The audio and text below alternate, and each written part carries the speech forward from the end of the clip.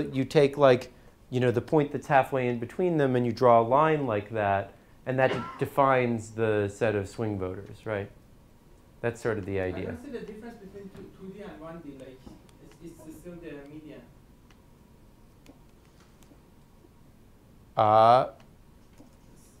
Well, I mean, I don't mean median along both positions, or? Yeah. Isn't it? Like, Well, but there's no well-defined median. I mean, like you can be weaning along one direction, and then you get to some point, and then what's median along any dimension will depend on where you are in this. It just doesn't really work that. You see what I mean?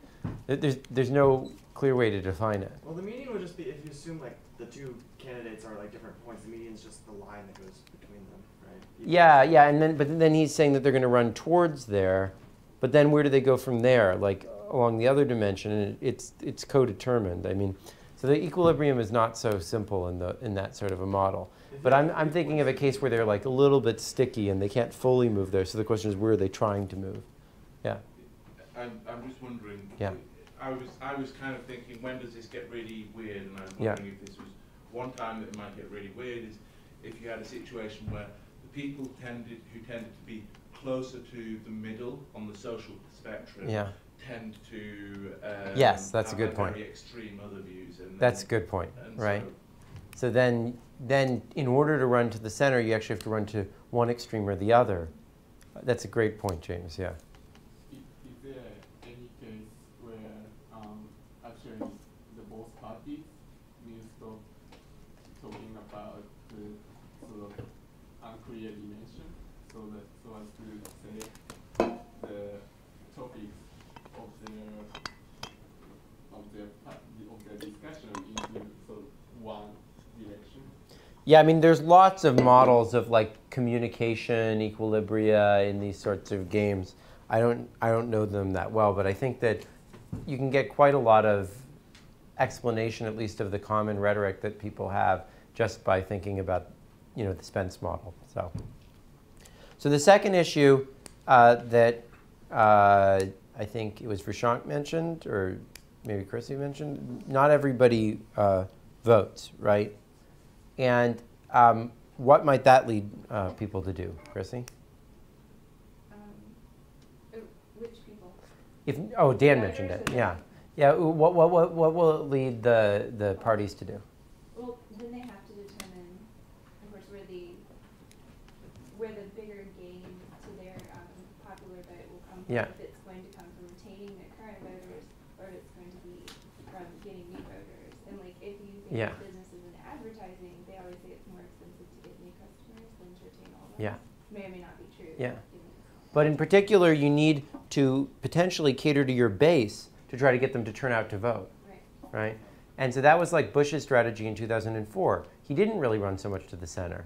He actually ran to his base so that they would all turn out to vote, and that ended up winning him the election, right? So in fact, much of political science, I think, can be thought of as just an application of these different aspects of Spence's model. Okay. Now, Jensko and Shapiro in 2010 used this model to study media slant. So what they did is they looked at local monopoly newspapers around the United States, and they thought of them as lying on a simple, single-dimensional left-right axis, but with just a single firm. And they tried to measure the slant, the left-right slant of a newspaper by using language. And how did they do that, Vershank? Do you remember? Well, they identified like certain keywords that like both parties use. So for like Republicans, it's something that has something to do with like immigrants and like illegal immigrants. Yeah. Like taxes. Yeah. And the Democrats were like poor people or something. Yeah, exactly. And then they identify those words and then try to figure out the context of the actual firm, figure out like where the different newspaper firms. Exactly. Yeah. So they identified like taxes, phrases that Republicans use, like death tax, illegal aliens. Democrats use like poor people, workers' rights, tax breaks, and then they calibrated to do that. They calibrated it from the congressional record by reading in the statements of Republicans and Democratic legislators, and they found the ones that were more used by Republicans, more used by Democrats. And then they read the newspapers. They had the computer read the newspapers, and they identified which of those words did the newspaper use. Did they sound like they were a Republican, or did they sound like they were a Democrat, based on the words they were using? And they rated each paper on whether they write like someone from what each of the parties writes like, right? And then they broke local newspaper markets up into districts that had people with different politics. And then they tried to measure which districts do and do not read the newspaper, and from that infer something about what the demand was for slant. Did anyone remember how they did that? Yeah, Chrissy. Didn't they take zip codes and then get like newspaper subscriptions for people delivering the newspaper? Yeah. And they also compared within those zip codes the number of people registered to vote within any of the political parties. Yeah. So that they could compare the rating of the newspaper with people reading the newspaper. Exactly. Exactly. And then they could, from that, compute what would be the profit maximizing level of slant in that particular area, right? And Vishank, do you remember what they ended up finding?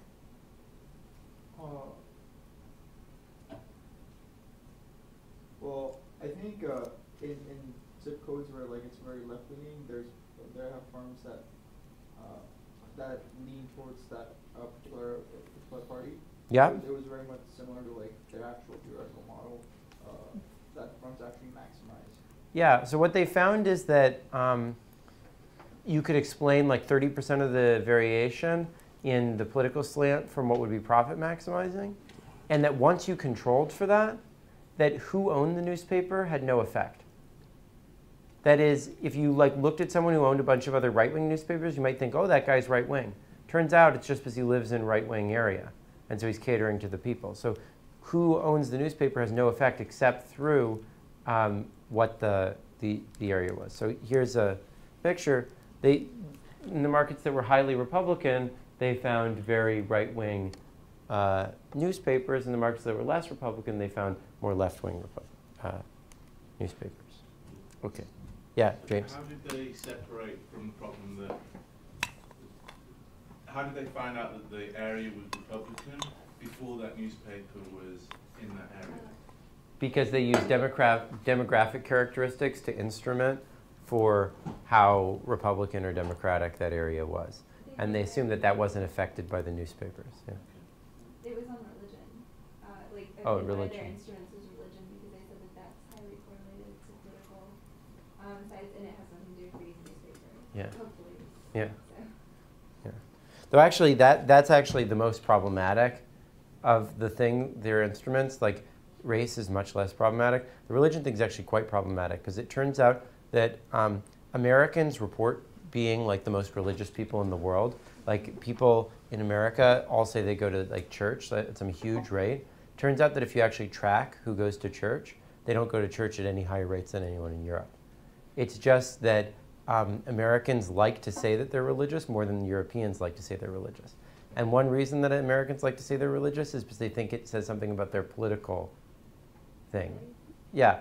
And so, like, Republicans are much more likely to overreport going to church than Democrats are. And so actually having a newspaper could convince you that you should lie to the pollster and tell them that you're... Anyway, but, okay. So, so notice that here, why were we thinking that profit maximizing would be the thing that gets the most people to buy the newspapers?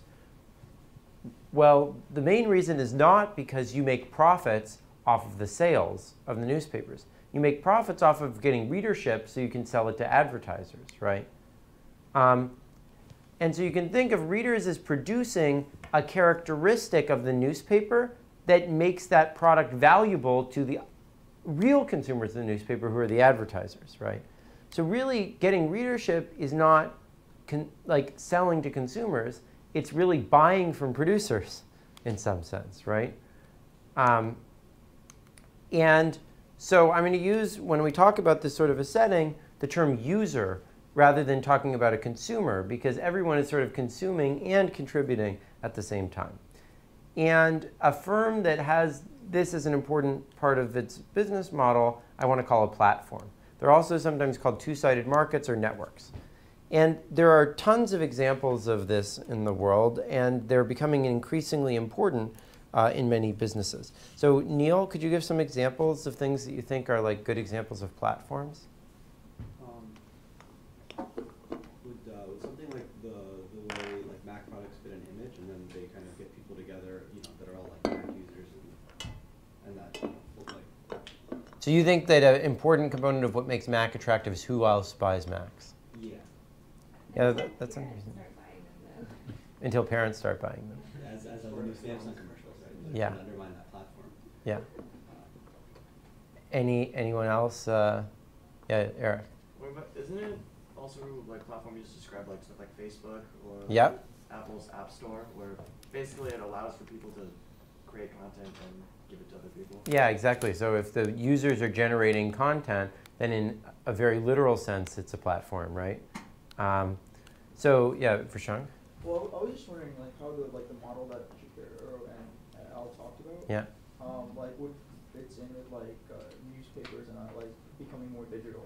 Yeah. And like these advertisers are becoming more niche towards a particular like set of like demographics, but at the same time you have like this more centralized content. Yeah, targeting in advertising is a huge topic recently in economics because you want to attract now people who, if you target the optimal advertisement at them, will be most valuable, rather than the people who would be most valuable if you target the standard advertising at them. So that changes who's a valuable reader to try to attract, right? So I guess like to that point, like within this model, like as the newspapers become more digital, it doesn't matter, like the sort of slant idea doesn't matter, right? Because as long as you can get the advertisers to like have some sort of algorithm to pinpoint to particular sets of readers. Well, the slant thing does matter, I think, but income of your readers is going to matter now more rather than just readership. Because once you have high income readers, the amount you can extract from them using the optimal advertisement is almost certainly higher. Whereas it used to be that maybe the high income readers, they didn't like the advertisements that were being targeted at a broad audience, right? Okay, so media platforms are a classic example. Newspapers, television, websites that try to attract people to sell them to advertisers, right? Payment platforms are another good example. Credit card, debit card, PayPal, because it's only worth using it if people accept those cards, right?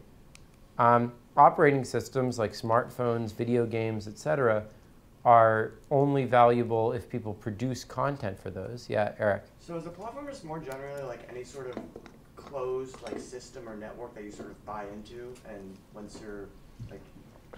Well, as long as the value of being on it depends on who else is on it. Yeah.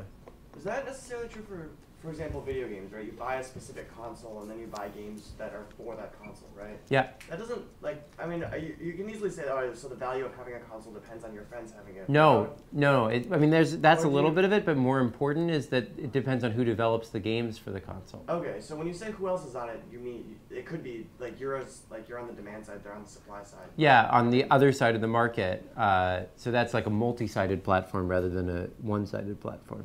Okay. Yeah. Transaction platforms are another good example. eBay, financial markets, etc.